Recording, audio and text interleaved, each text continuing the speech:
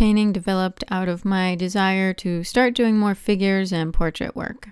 The model for this painting is my friend Tammy Nelson. We discovered each other on Instagram. She posts a bunch of pictures of her and her motorcycles, and she discovered me through some of my motorcycle paintings. Eventually, we became friends on Facebook, and that is where I discovered these photos.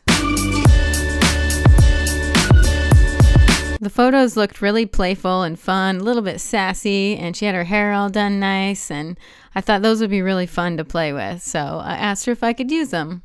Of course, being a fan of my work, she was totally happy to let me use them.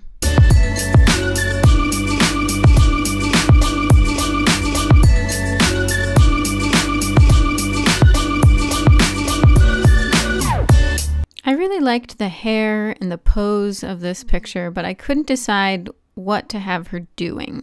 It was really the expression on her face that made me feel like there had to be something else. She couldn't just be standing there. So I had to come up with something. I had this really giant apple that we had gotten from the orchard. So I figured, what the heck, it'd be kind of cool. With the look on her face, I figured this would be kind of like pushing an apple onto you. Like, here, eat this.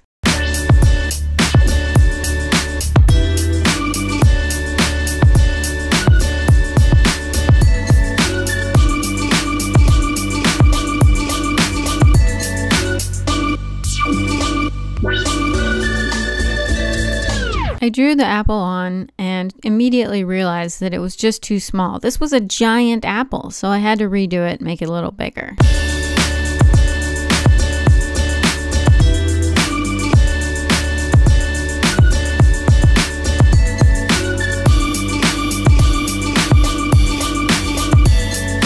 So the reason this is Apple Queen is because when I started, I had intended to put a crown on her forehead. That's why there's this line here.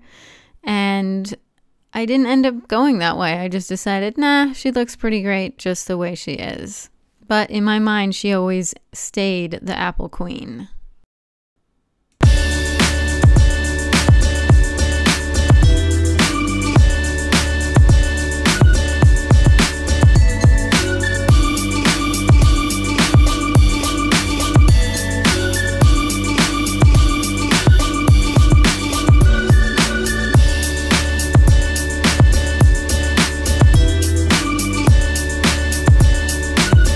I had this idea for the background to have like some branches of apple trees, but I just didn't get to it, and I actually kind of liked the way the background looked, just being simple.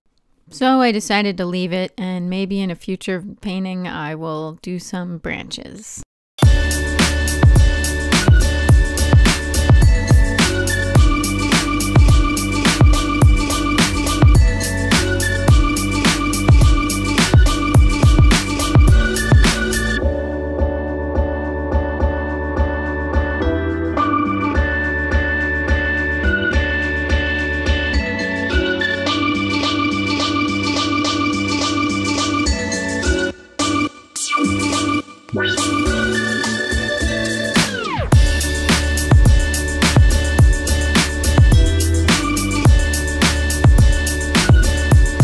I had to put the finishing touches on this painting in my new studio, and the lighting is not quite as good as it was in my other studio, and since this one's just temporary, I'm not sure if I'm going to be able to really make it work right, so I apologize for the glare.